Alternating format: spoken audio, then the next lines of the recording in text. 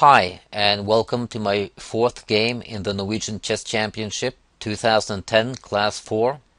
And I'm playing the Philidor defense against Stian Valle, which plays for the chess club Akademisk, which is in Oslo. And Stian has 1237 in rating and is highest rated in Class 4. His queen move to f3 surprises me a little bit, because it gives me the chance to develop some of my pieces while chasing his queen. And the first thing I see is that if he castles queenside, I might be able to use my bishop here on c8 to pin his queen against his rook here after he has castled. But to do that, I will have to make a few waiting moves, and since this is still the opening, I'm not going to risk that. He has so many active pieces here that what I'm planning to do is just move my knight here to d7 and e5 and force an exchange with his bishop here on c4, because he can't move it away since his queen is also here for the taking.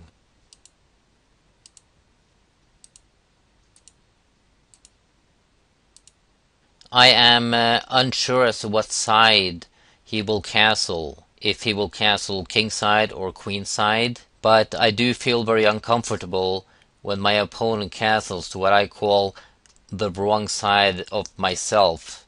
So I'm moving my a6 pawn up here and giving a little bit of a notice that if he castles queenside, I am already moving my pawns in that direction.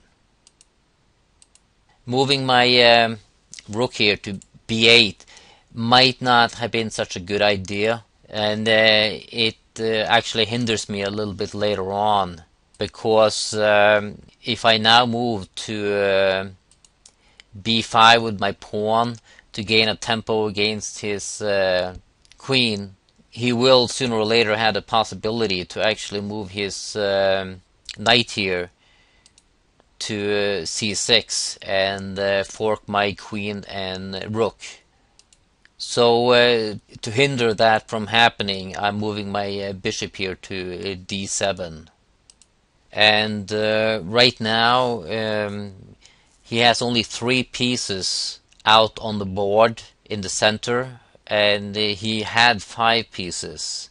So right now I do not hesitate to take his knight, and the only thing I'm curious about is if he will take my knight with his pawn or his queen. But he decides to use his queen, and I now see a possibility to get my bishop here on f6, and with my rook on b8 I have both a file and a diagonal pointing towards b2 and a possible check.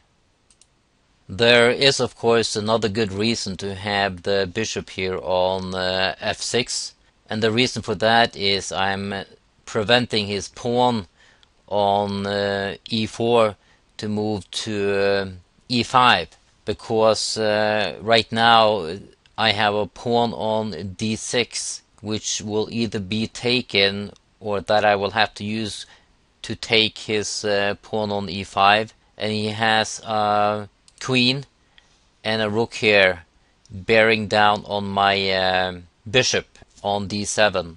Not that I see that as very realistic at the moment. But he does not like my bishop on f6, and he wants it removed. And if I do remove it, I'm placing my rook here on e8, and will still prevent him from coming to e5 with this pawn. And right now I have to decide what to do with my bishop. But I do find another good move, which is bishop to e6. The only place he can move his queen now is to a5, and if it does so, he loses his knight here on d4, which will be taken by my bishop. So this is a forced exchange. And during the exchange, I'm still pressuring his queen, which will have to move. And I gain a pawn, which is very important. And since I feel very comfortable with rook endings, I decide that these bishops can be exchanged. And before I do anything else, I want this pawn here on e6 to be protected by a pawn instead of by the rook. Now what I want to do is actually to put my rook on e7, but if I do that, he could come down here to d5 with his queen, and my queen here is kind of blocked in by the rook on e7. I'd like to have my queen a little further up the board at this point. So my queen finds a place on f6, and this is of course also to hinder his queen here to come to h6 with a possible mate. He is doubling his rooks now and putting a tremendous amount of pressure on my g7 pawn. And now his queen comes to g3. And he's not planning on a queen exchange, because if his rook wasn't here, this would be the perfect place to check him and trade queens.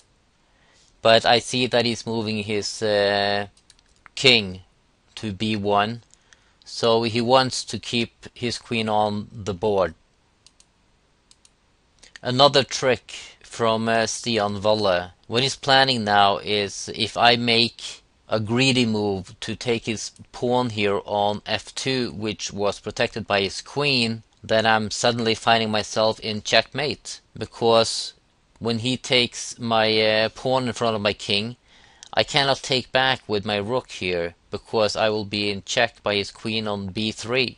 And if I move to h8 or f8, it doesn't really matter, because the next move is checkmate. So I have to thread very carefully here. So I move my king to h8, and he protects his pawn here with his rook. I am still trying to force an exchange of queens here, because right now if he does not take my queen, I have a few pawns for the picking. But he finds another solution, and right now I have a check here on a8 by his queen, and this pawn here is still unprotected. And if he did that, check, he would take my pawn, I would still get one of his pawns. But he does the same, he uses the time to make a loophole for his king, and I get to protect my pawn with a pawn. And he gets to get his h-pawn out of danger. Now I see no problem in taking his f2 pawn. I have analyzed it for at least 10 minutes, and I see no problem that I can get myself into. Now here he is trying to trick me once more, because if just for the sake of it I double my rooks here, he can check me again, and then take my queen. So I'm watching myself all the time during this game. And here I decide that one of the rooks has to go. And I get his pawn here on e4. But I have a trick up my sleeve myself here in the end. I check him and separate his queen from his rook. And now he will have to part with his queen. And he gives up.